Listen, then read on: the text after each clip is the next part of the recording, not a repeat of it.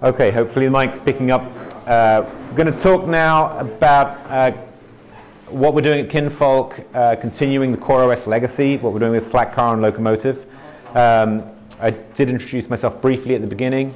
Where's the clicker? Okay, great.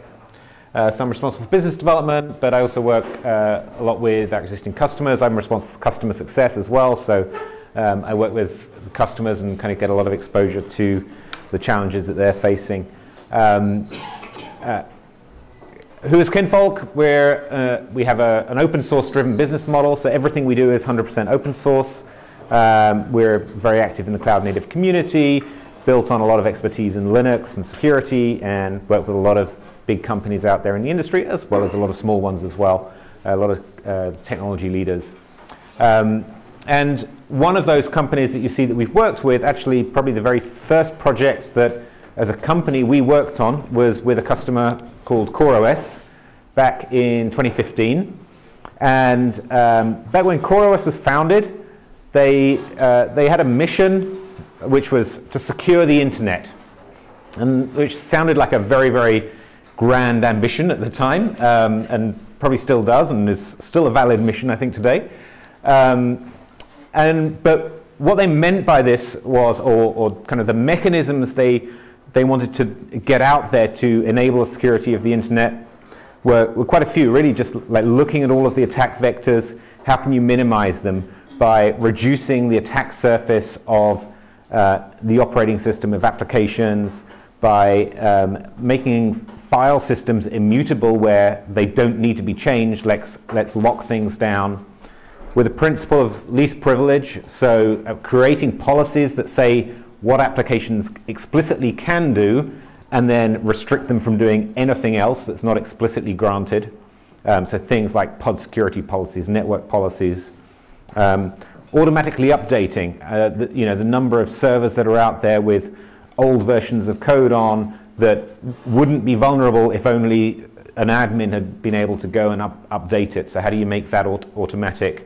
And addressing challenges around the security of the container runtime. And in fact, that's where we at Kinvolk first started working with CoreOS, because we worked on the Rocket container runtime, which was designed to be more secure than the Docker runtime at the time.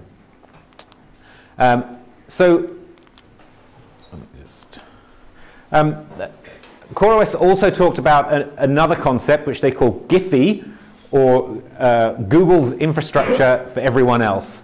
And this was really kind of building on this idea of, if we're securing the internet, how do we run it at scale as well? How do we run applications at scale? And so they looked at that time at a lot of concepts that I think to this group now are pretty much our everyday concepts of containers and scalability and immutability and these kind of things. But back then were not known at all outside of the hyperscale companies. So so this was kind of tied together with that idea of building security is also building scalability and robustness. And they actually built really a whole stack here to deliver Giphy and security together. And I'm sure you'll know most of these projects. The foundation of it was what the company was originally named after, CoreOS, the operating system, Container Linux. On top of that, the runtime that I mentioned for containers. And then they invented etcd, built on some academic work that had been out there around consensus algorithms and how do you distribute state in an environment where you may have machines going away, and that became etcd. On top of that, they got into container orchestration, initially with their own project Fleet, and then they rapidly adopted Kubernetes when that came out, and built an enterprise version of Kubernetes, really the first enterprise Kubernetes product. And then on top of that, they built a container registry and a security scanner to go with that container registry, so Quay and Claire. So quite a lot of technology in there, and it was all going great, and really they were driving the industry in a great way. And then this big fish, Red Hat, came along and saw what they were doing and thought, that's great, we can gobble them up and do all sorts of great things. And of course then another bigger fish came along So that's the little bit of animation you get for the evening. And what happened as a result of that was, some of these projects continued and thrived. Some of them merged into Red Hat technologies, and some of them went away. So, Quay and Claire, both active Red Hat services and projects. And in fact, it's been great to see Red Hat even open sourced Quay, because that had been a closed source product. Tectonic's been end of life, but some of the technologies and concepts have merged into OpenShift and have become more broadly used within the industry. etcd is not going anywhere, because that is absolutely the heart of Kubernetes, and it's an active project within CNCF, and in fact it's been contributed to CNCF since the acquisition, so that's a great thing. Rocket went into CNCF and also kicked off this Open Containers initiative, which led to the creation of the Containerd project, which addresses some of those kind of criticisms of the original Docker runtime. And so what's happened is you've had a lot of momentum around Containerd. We've had other container runtimes like Cryo being created, and Rocket's actually been retired.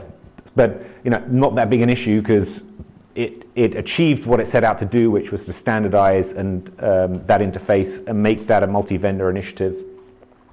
And then CoreOS Container Linux is still very widely used, but Red Hat has merged some of those technologies into a new OS called Fedora CoreOS, confusingly, quite a different OS, even though they're still using the name. And the challenge with that is, for people who want commercial support, you only get it if you buy into the full OpenShift stack. And even if you don't, then it's quite a different kind of experience.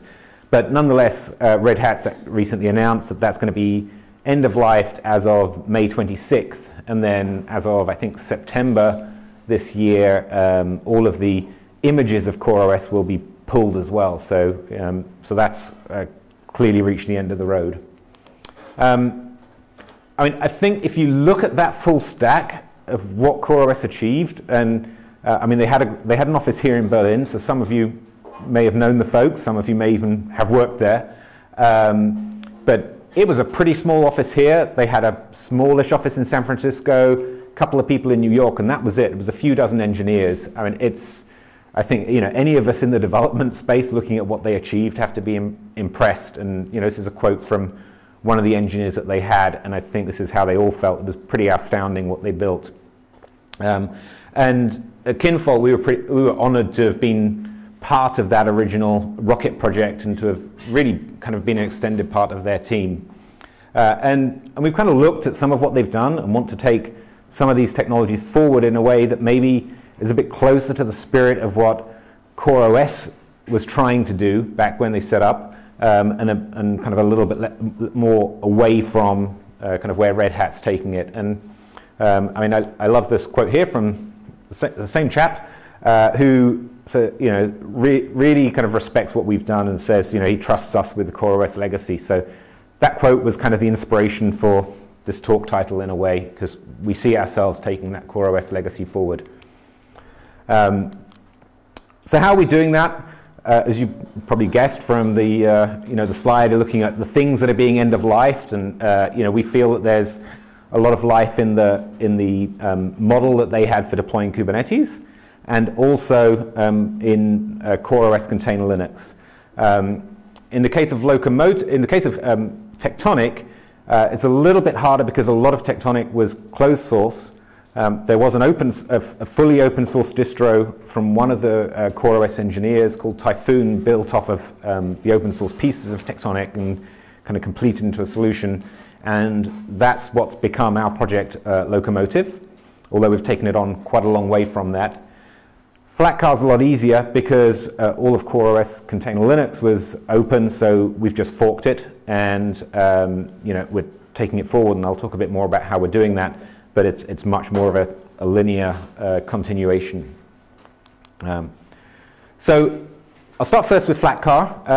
CoreOS had 3 channels for Flatcar, for CoreOS, called Alpha, Beta, and Stable. And we've added something called Edge, which has got a lot of people excited because there's a challenge with an OS like CoreOS, where a lot of people who want the very latest cutting-edge technologies want to use it, but at the same time now this is a very mainstream enterprise technology stack.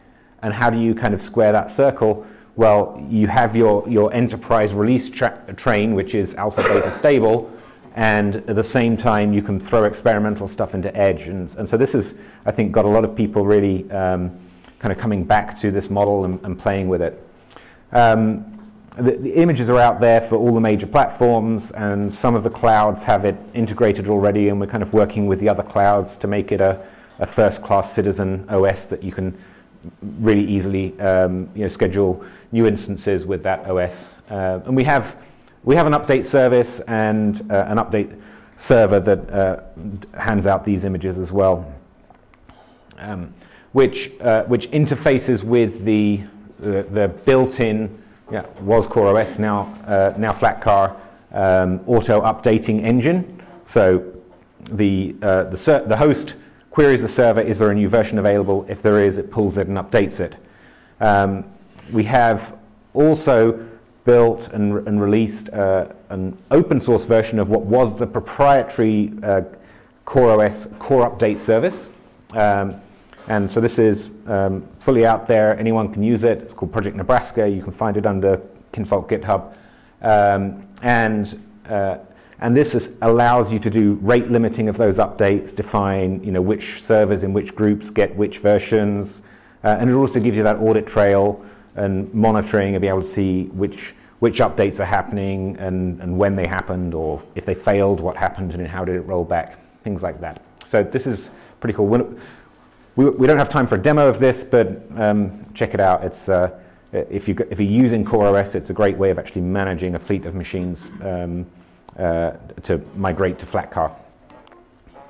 And talking of that migration, it is really simple because really Flatcar is just the same as CoreOS Container Linux. Right now, it's just a new version that you pull from a different server. So just update the server equals in your config file, and that's pretty much all there is to it. Do check out the instructions. There's like one or two other things that you might want to look at, but it's everyone who's tried it has basically said it's completely seamless. And in fact, there was a what's the date on this? February 12th, so just a couple of weeks ago, not even that. The team at Metal put out a blog post just saying, "Yep, we upgraded to Flatcar. It's it was seamless, it was straightforward." So encourage you to do that. Definitely before May 26th, when all of the security and maintenance updates stop on CoreOS, if you are a CoreOS user today. We even got, and this is stop press, yes, this was yesterday in the register, so you've made it when you're in the register. And so we got a nice shout out there for being the alternative that in fact Red Hat is pointing to as well. So where are we at right now? We have a dedicated team. So we've actually restructured our engineering team and have a dedicated team within that focused on operating system security, led by a former AWS Linux program manager sitting right there. So he knows his way around Linux. And we've taken over builds, CI, we've got tests, all of that stuff working, which is quite a lot of work. And Edge and Alpha channels are completely independent now of upstream, and beta and stable will be as well over the next few weeks. So we really get to the point where we can update everything independently and start to kind of really diverge from upstream, which we have to, given there's only a couple of months left of upstream. And we have support infrastructure and enterprise customers with thousands of hosts and that kind of thing. So we're set up to actually make this a viable, ongoing project, for the foreseeable future. Talking of the future, for Flatcar, there's a lot of things we want to do. CoreOS had pretty much stagnated over the last couple of years, and we've had that feedback from people saying, God, when are you finally going to get a new version of Docker? When are you finally going to upgrade the kernel version? All these things we want to do, update the kernel. We want to do a lot more around BPF because that's becoming a big thing. So BPF with C groups v2 has a lot of exciting stuff for Kubernetes in it. So one of the reasons we want to do this is because it will help us drive innovation up into the higher layers of the stack as well. But the bread and butter of maintaining security updates is obviously just as important as well for a lot of users. And we've also had feedback from some customers that they want better debugging tools. Some portion of my fleet is crashing. I'm getting kernel crashes. How do I diagnose that? CoreOS didn't have great tools for doing that. There are some things that we can do and bundle in, without kind of compromising the minimal distribution ethos, because we absolutely need to keep that, but while keeping with that philosophy, add better visibility and debugging into the distro. So lots of things we are already thinking of, and we've had input from customers. If you've got things you want to see, we'd love to hear. This is all done in public, throw it up into the GitHub, and as my first bullet point here, it says we actually want to be really transparent about this, and we're going to be publishing our roadmap and sharing what we plan to work on, and so you'll be able to see in the open where things are going. So we really want this to be involving the whole community. So that's it for the Linux layer. Now I'm going to move up to the Kubernetes layer. Lokomotive. I didn't even explain. Does anyone know where the name Flatcar comes from? Because we got a couple, but so it's a couple of train enthusiasts. It's the wagon on a train on which you put containers. So if you want to take containers off a ship, right? Everyone sees all the ship metaphors, but the whole point of containers is they're intermodal. When you put them on a train, they go on a flat car. So it's the thing atop of which you put your containers. So when you know that, it's an awesome name. If only all the world knew that. So we're going to go from the flat car to the locomotive. How are we driving Kubernetes forward? So what are we doing with Lokomotive? First of all, we're not making any kind of custom version of Kubernetes. We're not doing an open core thing, because this is Kinvolk. We don't do open core. It's all open source.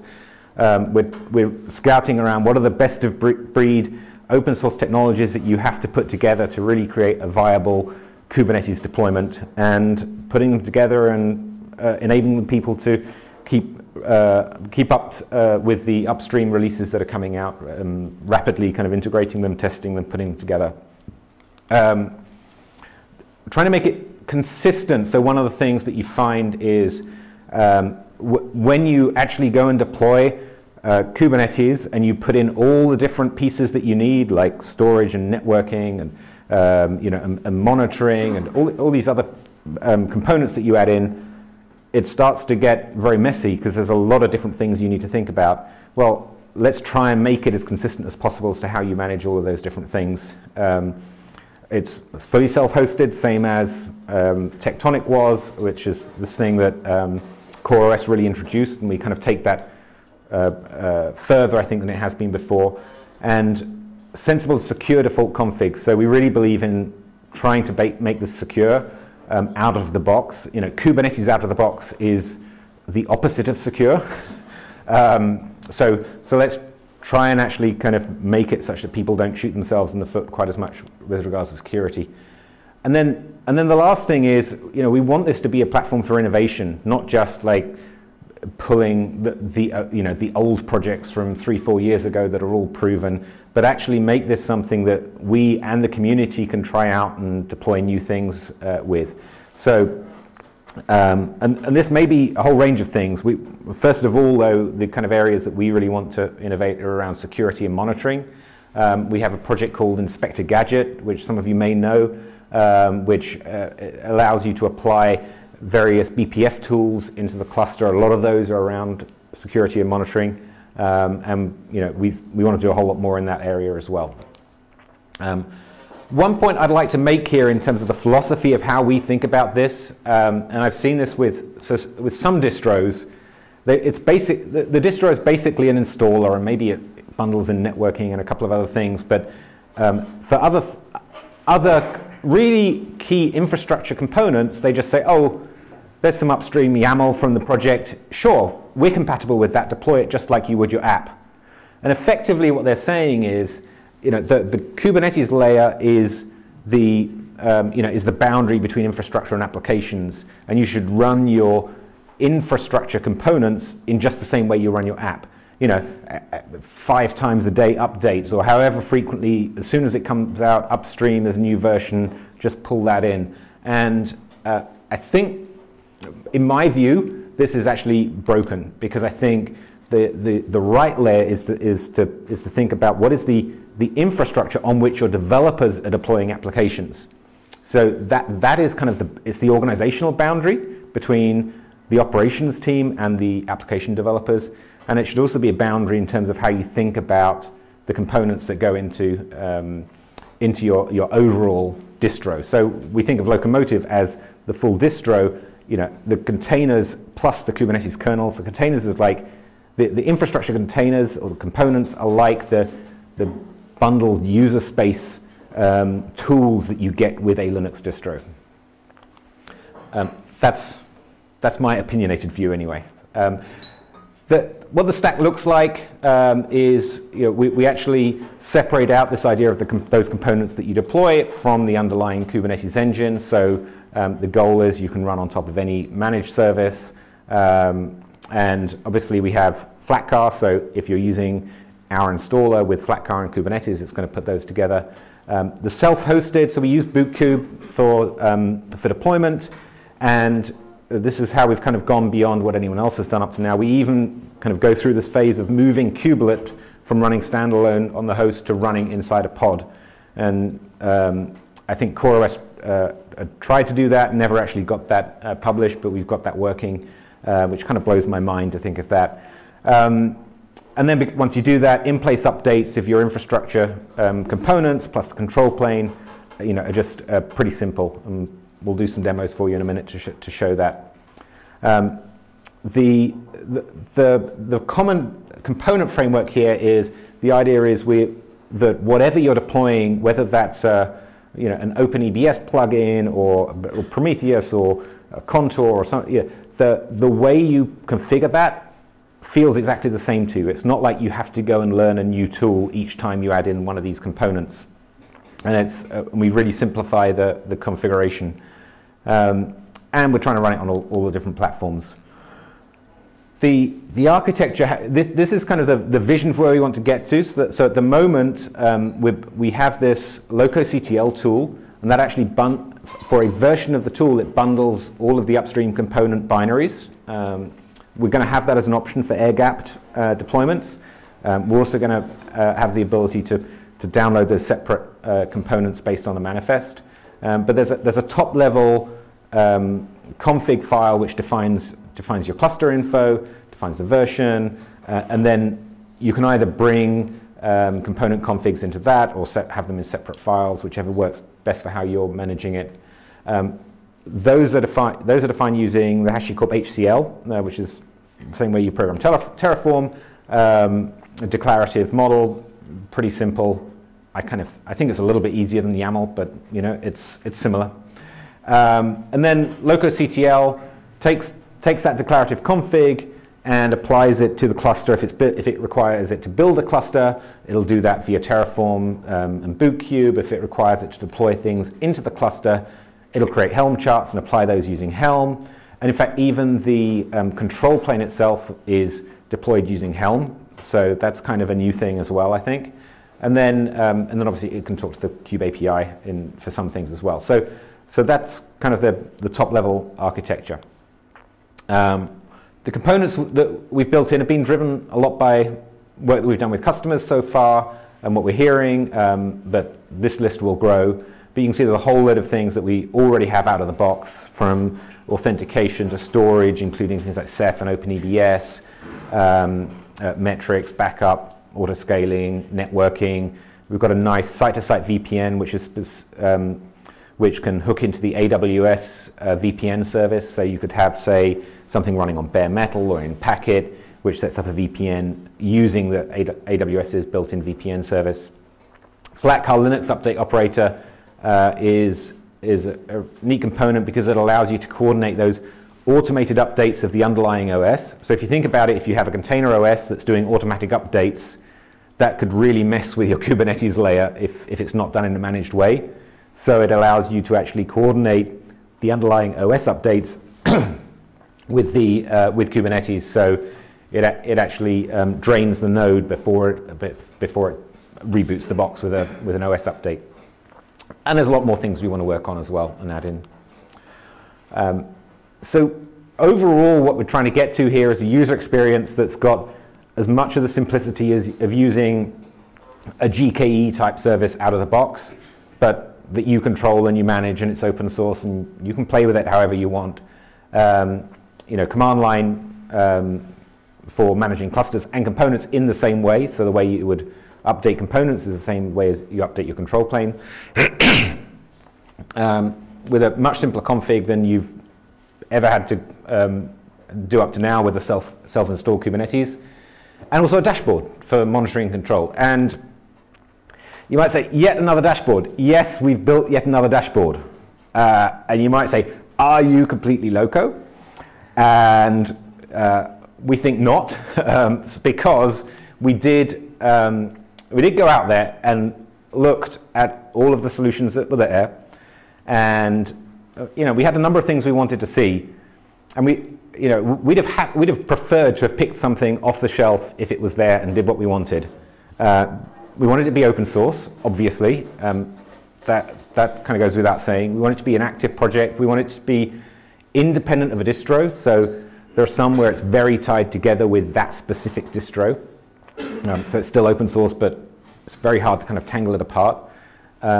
We wanted it to be on a modern, up-to-date framework. The UI world, the front-end world moves so fast, and kind of keeping up with the latest security and the latest performance and the latest capabilities was pretty key to us. We were also looking for it to be modular and extensible. We had things we wanted to plug into it. And obviously a nice, clean, modern UI. And we wanted it not just for monitoring, so some of the dashboards out there allow you to monitor, but don't allow you to kind of perform operations as well. And so looking at all of these, we said there's nothing out there that does this. So we're actually in the process of building one that does. And you're the first group of people we've ever said that to in public. We haven't, this is still a little bit stealth, it's still a bit behind the scenes. We will be, we've got some work to do to get it to the point where we feel comfortable releasing it. But you'll be the first to hear about it. So where we're at today with Lokomotive, so all of the cluster bring up, tear down, a bunch of these components all implemented, supported on Packet and AWS and bare metal. And the fact they're there is proven because we have actually got Lokomotive deployed with a number of customers in some of its kind of early work in progress versions. We don't yet really feel comfortable fully calling it kind of a V1.0, but we're getting close to that point, and there's a number of things we're going to do over the next few weeks. Getting the versioning, update, upgrade process out, customization support for components, dashboard, obviously getting that integrated, and then just like doing all of the work that's going to take to get what we have internally and doing kind of one-off things for customers into an open source project with documentation, with governance processes and things like that we can put out. But you will see that happening. I mean, literally over the next few weeks. The team's working really, really hard to just get our first stake in the ground of the first public open source repo that everyone can get their hands on. So, that summary is how we think we're continuing the CoreOS legacy. We think the spirit lives on in us. We're working very hard to make Flatcar Container Linux the platform that everyone wants to deploy Kubernetes onto. CoreOS was super popular. We think we can kind of rekindle that and take it forward. And we're pretty excited about Lokomotive. It's it's our first attempt to really kind of push forward the envelope of Kubernetes, and it's a community project. It's open source. We would love for people to get involved as well. So with that, I'm actually going to hand over for the demo so you can meet a couple of our engineering directors, Iago and Joaquim. Okay. Thank you.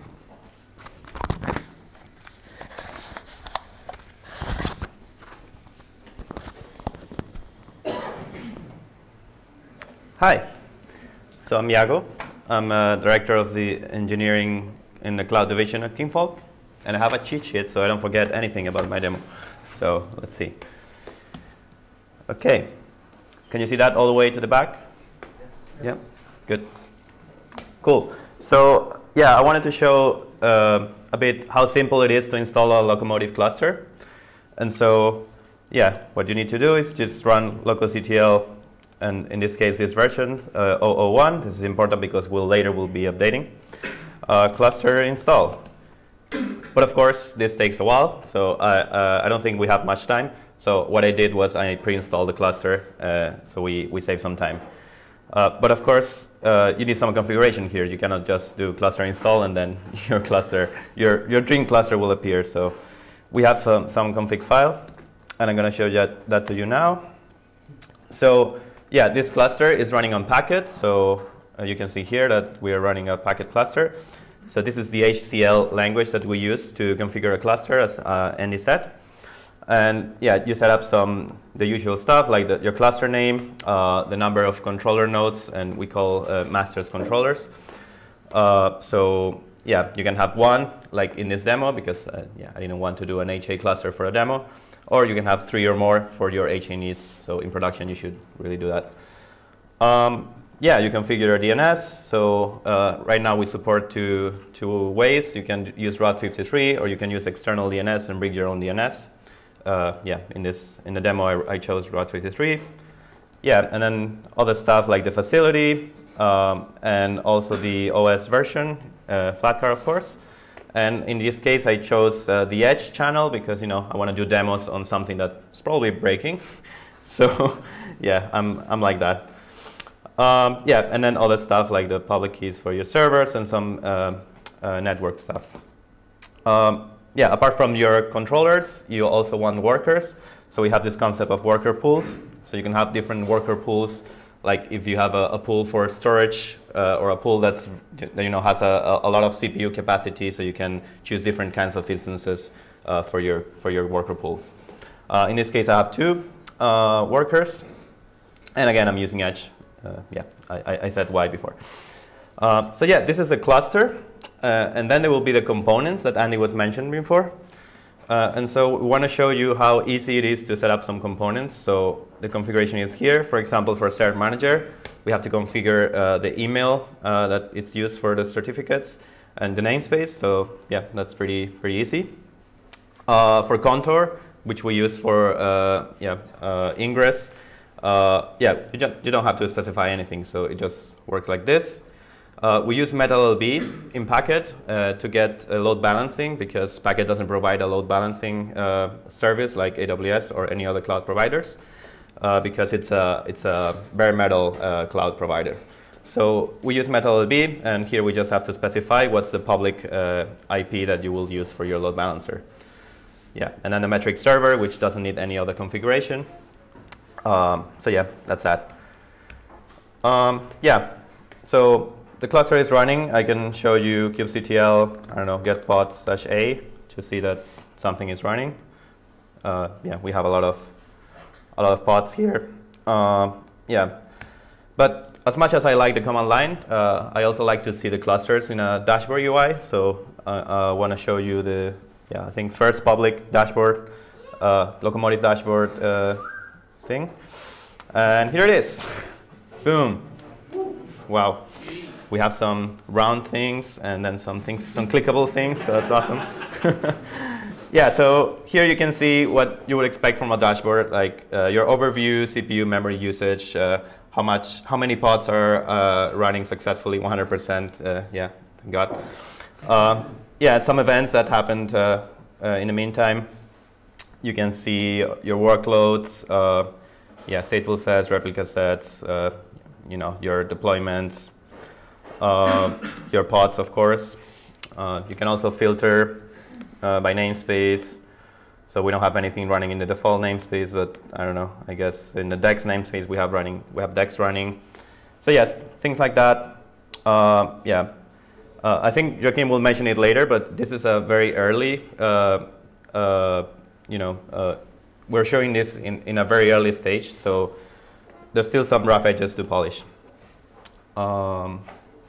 Yeah, so what I'm going to do next is I'm going to install a new component on the Kubernetes cluster. It's the Flatcar Linux update operator that Andy mentioned before. So let's see that that's not running right now. It is not. So there's nothing about Flatcar here in pods. So yeah, let's do that. So on localctl, we're still going to use this 001 version. You can do component list. And these are the available components that Andy showed in the previous slide. So yeah, let's just install the Flatcar Linux update operator. Let's add it to the cluster config. So we'll add a new component, Flatcar Linux update operator. And it doesn't require any configuration, so we just leave it like that. And now we'll do component install. And so it doesn't go through all the components to update them. Let's say directly operator. Yeah, so it's now installing the component. And hopefully it will succeed. Yeah, it's successfully installed. Yeah, run tab. So let's refresh and yeah, now it's running. So we have 3 agent pods that run on each node of the cluster, and then the operator itself that manages all this. Yeah. So yeah, what's next? Yeah. Next thing I want to show you is to bring your attention to the version of the cluster. So it's v1.17.1. And yeah, if you go to the nodes, you can see that all the nodes are running that version too. Yeah, 1.17.1, 17.1, 1.17.1. And this is actually a nice opportunity to show you how the kubelet is self-hosted. So if you go to workloads, you can see here that if I search for kubelet, it's a daemon set, so a normal Kubernetes object. And in the pods, you will see it running there too. Yeah, and also I'm going to do an update of the Lokomotive version, and this will update both the Kubernetes version and one component. I chose one at random. It's Dex in this case. So if we search for Dex here, you'll see that it's running version 2.20.0. It will be updated in a minute. So I will start the update process now. And since this takes some time, I will hand it off to Joaquim, who would talk to you a bit more about the design of the dashboard and do a couple of more demos. So let's start this update. Instead of localctl 001, let's do localctl 002. And I'll do cluster install because our install is idempotent. So you can just install again, and if it doesn't update, it will update. We'll probably change the name later because install doesn't really match this. But yeah, as I said, this is a really early preview. So let's just do that. And you see it's using Terraform behind the scenes to actually do the update, and then it will use Helm to actually update the control plane and everything. So let's see when Terraform plan shows you the plan. We'll just say yes without looking because we're living on the edge. And yeah, let's do that and introduce Joaquim. And I'll press enter.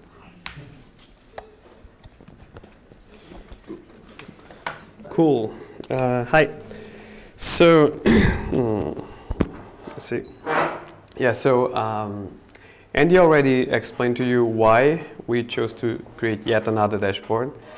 Yeah, and that's what I'm here to talk about. But first I have to give you a disclaimer that this is like highly unstable code written in JavaScript.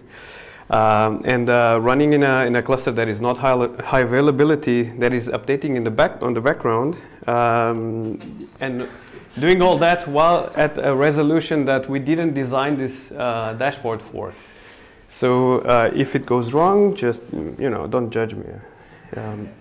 Yeah. So one of the things that is very important, I think, in the reason why we chose to design a new dashboard or create a new dashboard is that we wanted this to be like, of course, the dashboard for Lokomotive, but also a generic one.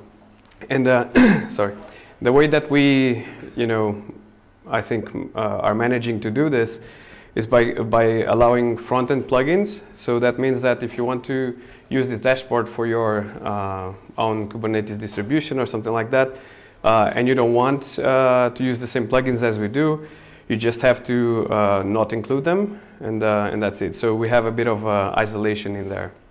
So yeah, one of the plugins that we have is for a project. It's for part of a project that I think Andy mentioned called Inspector Gadget. And if I go here, and things are working, seem to be working, you see that there is an icon there.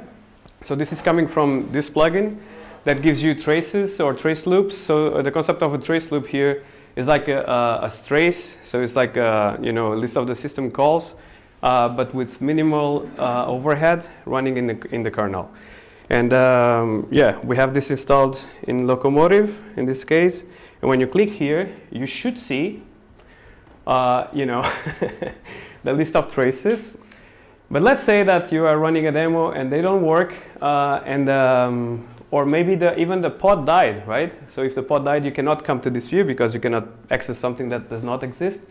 So we have another view here called traces.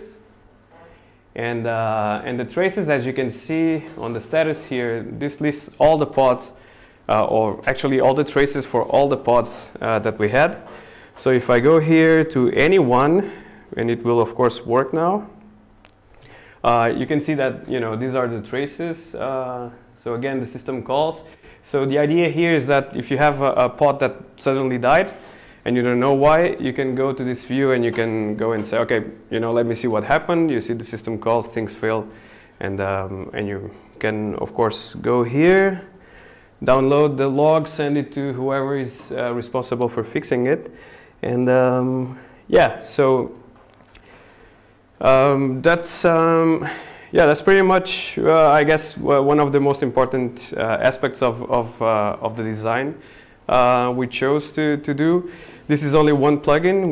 We will have many more. So like I said, if you don't have the Inspector Gadget plugin, then this whole menu and view and the route here will not be available. And yeah, and so we hope that this makes it very flexible for other communities to join in. Let me see what else I could say. Maybe I'll just hand it over back to Iago because I see that it's already updated. So yeah, that's it. Thank you.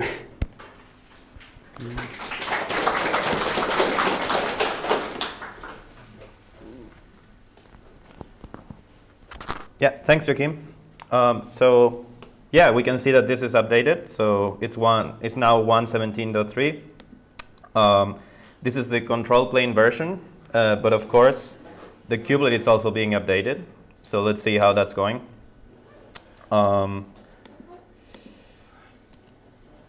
Yeah, so we have this kubelet here. It's still 1.17.1.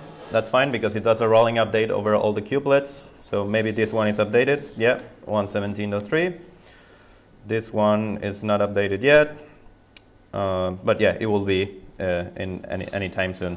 So yeah, this shows a bit how the update works, and yeah, it mostly worked even with only one API server. So yeah, that's what I wanted to show with the update. Now let's see what else. Oh yeah, I wanted to show that how also Dex got updated. So if we go back to workloads and we filter with Dex, there it is. And it's now running version 2.21. So yeah, a huge improvement in minor version. Yeah, anyway. Yeah, I can check if the nodes are updated. Yeah, okay. The controller is updated already. This is updated. So I think everything should be updated. Not yet, but yeah, it will be updated eventually. So I think that's it for the demo. And now we wanted to show you one last slide before we let you eat more or go. And this is yeah, the slide about the Cloud Native Rejects. So this is a conference that we organized. And it's happening always right before KubeCon. and it's for all the talks that get rejected. So we would like to take those talks because they're very good talks, and the rejection rate for KubeCon is pretty high. And so yeah, we do this right before every KubeCon. Next one in Amsterdam in March 28th. That's not far in the future. So yeah, please check it out and join us if you can. It's really great. It's a really great event. It's smaller and it has a very nice vibe. So you can actually talk to people and not just be there lost in the crowds. So yeah, thanks everybody, and yeah, that's all I had.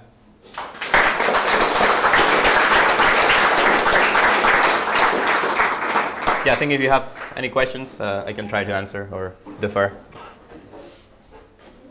Yeah, in the back. You use a different versions for the upgrade.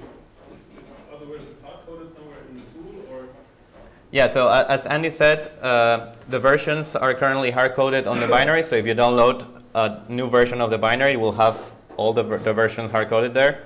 But our plans is to move to a manifest way. So with one version of the tool, you can upgrade to a new one, because yeah, you don't want to download everything every time you want to update.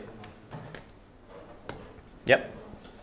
Let's say I got a bunch of servers in a rack, all network on it and so on, and I want to run a Kubernetes cluster using Flatcar Linux and Lokomotive. Yes. What do I have to do to prepare that? So we support iPXE boot, and we support bare metal installation through iPXE.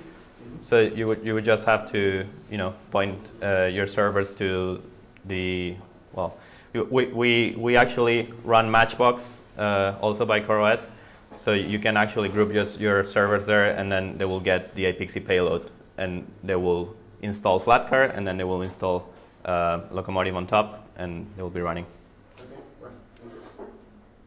Matchbox is a service that basically, in case someone is not familiar, it's a service that allows you to basically inject ignition config, which is what Flatcar digests in order to provision a server upon boot. So it allows you to do that in your own data center.